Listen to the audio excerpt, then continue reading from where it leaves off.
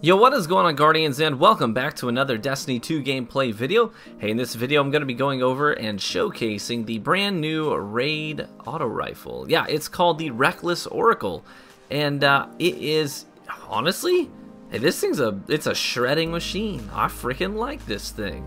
It's got a 50 round magazine, a 720 RPM. It shoots a lot of bullets really fast. It's a bit of a bullet hose. It kind of reminds me in a lot of ways. It reminds me of Atheon's Epilogue. If you remember the Atheon's Epilogue from Destiny 1, it was the Vault of Glass auto rifle. It was a void auto rifle just like this one. It was a bullet hose just like this one. And this one, it depends on your rolls. Mine, I got kill clip on it. And so it ends up doing like 25, 26 to the head depending on your range. Man, it shreds people with the kill clip active. And even without, it's actually pretty stable. You know, I got ricochet rounds on mine. I got a stability masterwork. I threw on a counterbalance stock mod as well to keep the recoil under control. But I gotta say, this thing is giving me some Atheon's Epilogue vibes, and I loved that gun in D1. So I am a fan of it so far. You could even get a better roll than mine. Mine got auto-loading holster, which for me is sort of, I don't know. I don't want it. I wish it was something else.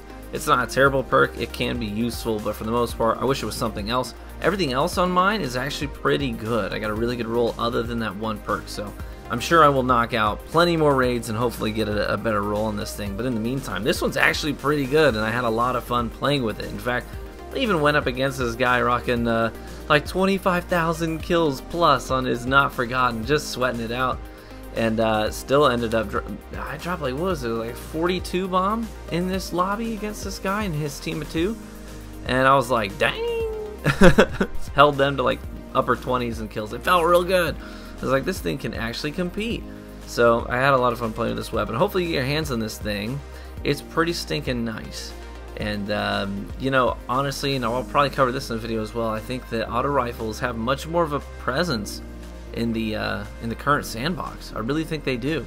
So let me go ahead and cut out my commentary because I want you guys to get a feel for how the weapon not just looks, but also how it sounds. I know that's a big part of whether or not you're going to enjoy a gun. At least for me, I think the way that it sounds gives it a lot of character, or on the flip side, makes it difficult to use just because you don't like it. Sounds kind of annoying or whatever. Some guns sound real tinny or whatever. Not this one. This one's got a pretty cool sound to it. So I'll cut out my commentary. Hope you enjoyed the gameplay, and best of luck out there getting your raid drops.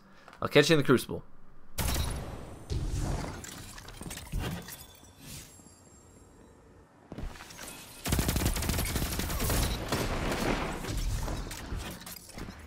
Gains the lead.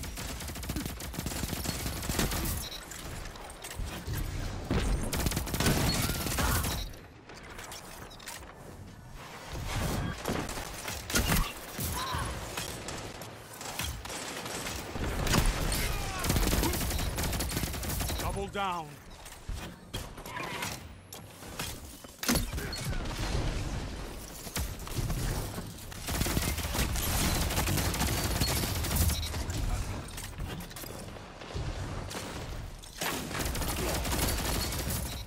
Enemy can't kill if they're dead.